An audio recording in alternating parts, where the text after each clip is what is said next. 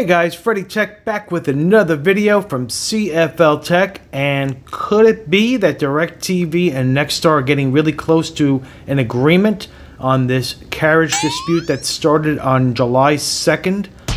Well, maybe or maybe not, but we have some headway it looks like, which is some good news.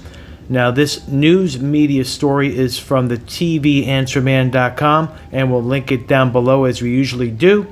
And it says here that an executive with Nexstar has mentioned that they have made some headway with DirecTV, and there's 159 Nexstar stations that have been off of the DirecTV networks, which is DirecTV Stream and also Uverse. So it has been a couple of months now plus, and there's a lot of fans, or sports fans especially football, that have not been happy. So hopefully they're getting closer. Now, we talked about this in the last video that there's a lot at stake, especially with the NFL season starting and all of the advertisers. Now, with all that at stake, you know that both sides want to get an agreement, and it looks like now all of a sudden it seems like there's some movement. Well, it's the second week of the NFL season now here, coming this weekend, and the games start tonight as of this recording for Thursday Night Football. So they're probably starting to get a little bit of heat.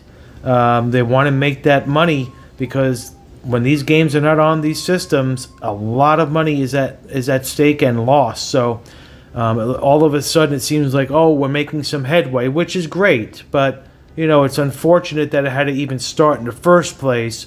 So they're saying that, you know, they're making some headway, but there's no date yet. They haven't come close enough yet to make an agreement. But it looks like they are getting, you know, making progress. So what are your thoughts on this? What have you been doing since this started? What alternatives have you turned to get the local affiliates and also to get your sports and all that, especially with football? What have you done? So put your comments down below.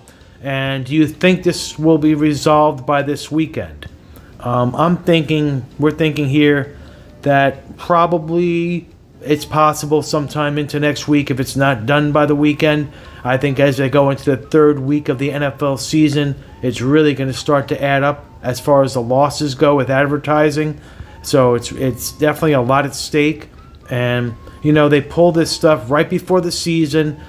They know that Nexstar knows that DirecTV knows they know the football season's starting. They're with the hope that DirecTV is going to take their offer. You know, it was before July 2nd, obviously. They were in talks, and it didn't work out. Then the channels went dark, and here we are 2 months into this now, and they're still dark. So I think we're getting closer. We said this would be a long haul situation, and it kind of is now. Yeah, you know, 2+ months, but now we have the football season going on here, so it's definitely getting to be expensive for them as far as losses go. So what have you done to get your channels? Have you left DirecTV entirely and gone to another, you know, service like YouTube TV, or maybe Sling, or maybe Fubo? So let us know down below.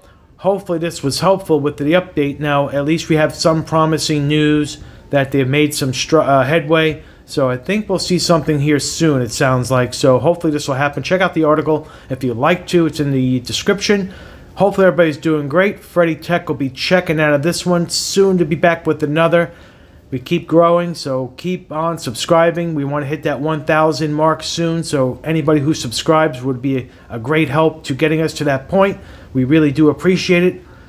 We'll catch you guys soon in the next one. CFL-TECH is checking out of this one for now. Soon to be back with another. Take care.